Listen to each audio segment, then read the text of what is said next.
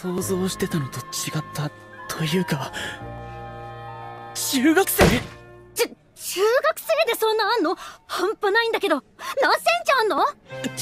北川さん。私164センチ。あ、178センチです。すっごいいいな。そっちだった。 What would you do if you constantly had a sexy anime waifu stripping off her clothes in front of you? You would think you're in heaven, right? Well, for Gojo, it's still a bit embarrassing, but he still does his job creating costumes. Will this love story between cosplayer and cosplay maker get spicy? Find out in today's recap of My Dress Up Darling.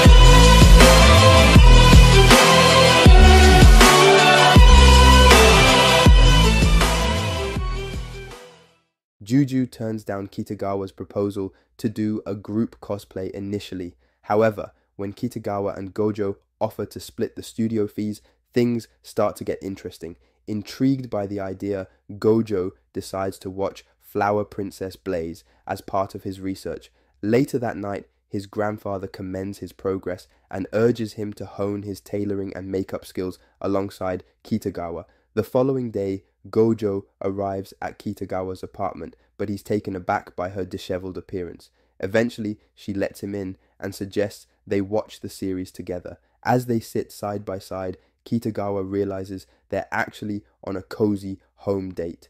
Just then, her stomach grumbles and Gojo offers to grab something to eat. However, Kitagawa insists on whipping up a homemade meal instead.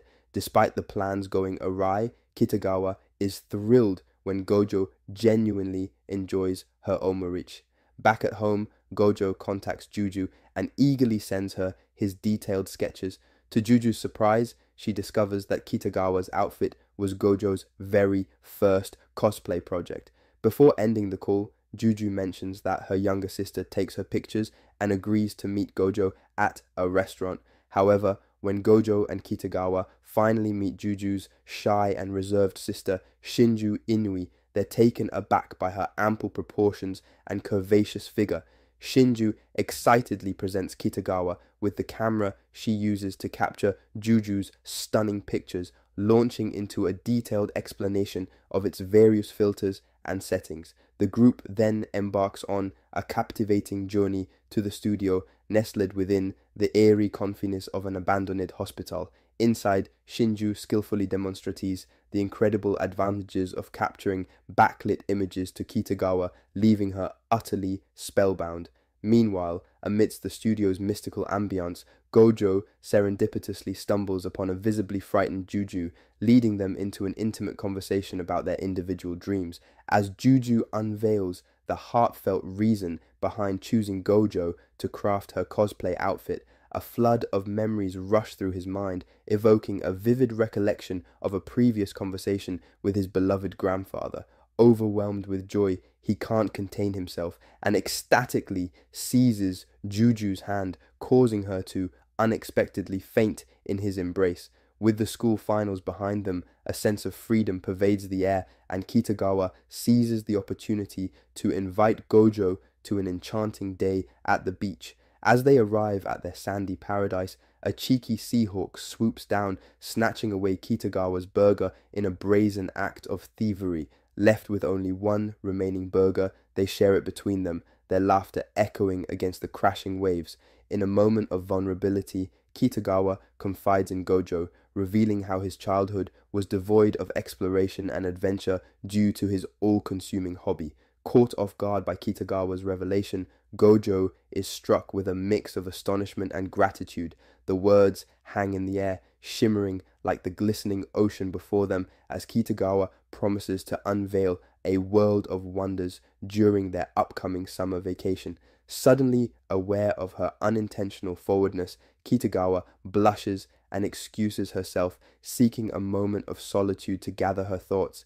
In the quiet seclusion, she allows herself to indulge in a swoon of romantic possibility before capturing a photograph of Gojo. Before we continue, take a moment to answer the question of the day.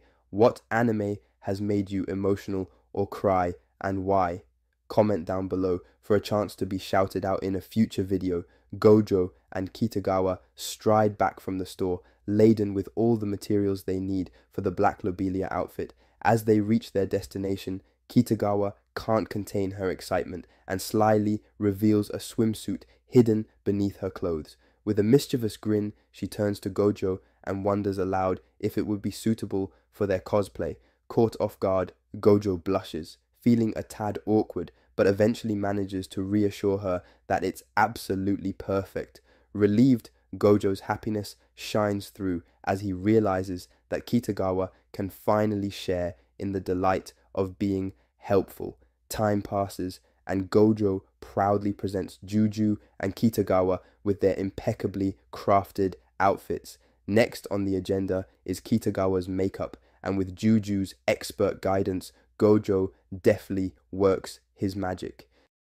The trio eagerly makes their way to the hospital, anticipation coursing through their veins, eagerly awaiting the arrival of Gojo and Shinju. Finally, the dynamic duo graces them with their presence, but there's a twist. Shinju astounds the girls by sporting an incredible male cosplay outfit. In a flashback to their initial hospital visit after Juju and Kitagawa departed, Gojo's suspicions were confirmed when Shinju expressed her secret desire to cosplay as well. In response, Gojo wholeheartedly agreed to assist her, and to his delight, Shinju revealed her dream of embodying Soma, a captivating male character from Flower Princess Blaze. Taking Shinju under his wing, Gojo whisked her away to his shop, where they stumbled upon a solution for her chest-related concerns, a remarkable contraption known as a bee holder. Amidst their preparations, they engaged in a heartfelt conversation, weaving their dreams and aspirations while meticulously working on Shinju's wig and makeup. Returning to the present moment, a joyous atmosphere fills the air as everyone gathers for a group picture. In the hospital, Kitagawa and the Inui sisters strike a pose for their photo shoot. Later, Juju extends heartfelt gratitude to Gojo for awakening Shinju's passion for cosplay. With the shoot wrapped up, Juju and Shinju find themselves back at home.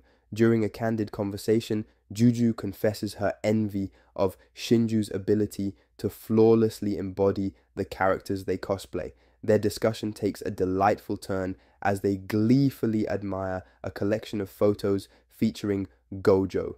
Meanwhile, Gojo engages in a phone conversation with Kitagawa, which triggers a tinge of jealousy within her upon learning of Shinju's visit to his house. Time passes, and Kitagawa reveals her longing to cosplay as Veronica, a character with a dark complexion. They agree to explore digital techniques to achieve the desired effect. Unexpectedly, Kitagawa arrives at Gojo's house the following day, her skin completely transformed with foundation to match Veronica's unique skin tone. After a quick bath, an embarrassing moment unfolds as she playfully exposes herself to demonstrate the intricacies of the outfit. Eager to shop for him, Kitagawa takes Gojo to a clothing store. During their walk back, Gojo hesitantly admits that he won't be able to assist with the Veronica outfit.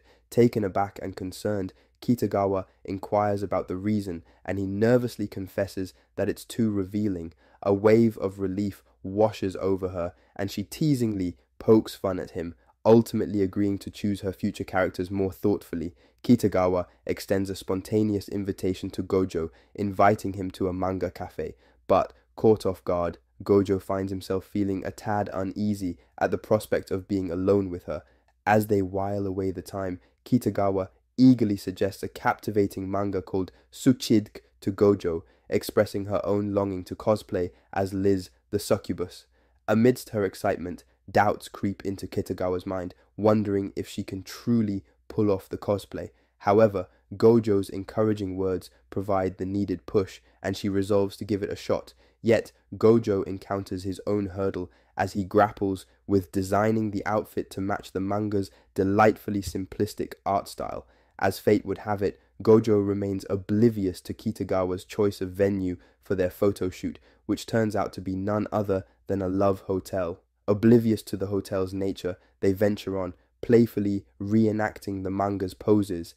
In an unexpected twist, Kitagawa accidentally finds herself seated atop Gojo during one particular pose. Caught off guard, their eyes lock, and in the midst of this intense moment, they overhear the unmistakable sounds of passion emanating from the adjacent room. Panicked, Gojo tries desperately to extricate himself from the compromising situation. In his haste, he reaches for Kitagawa's waist, unintentionally causing her to emit a startled moan that triggers an abrupt darkness as she inadvertently knocks the phone onto the light switch. Shocked, their gaze locks, and an almost kiss hangs tantalizingly in the air. Alas, their fleeting moment is interrupted by an untimely phone call, forcing them to abandon their illicit surroundings.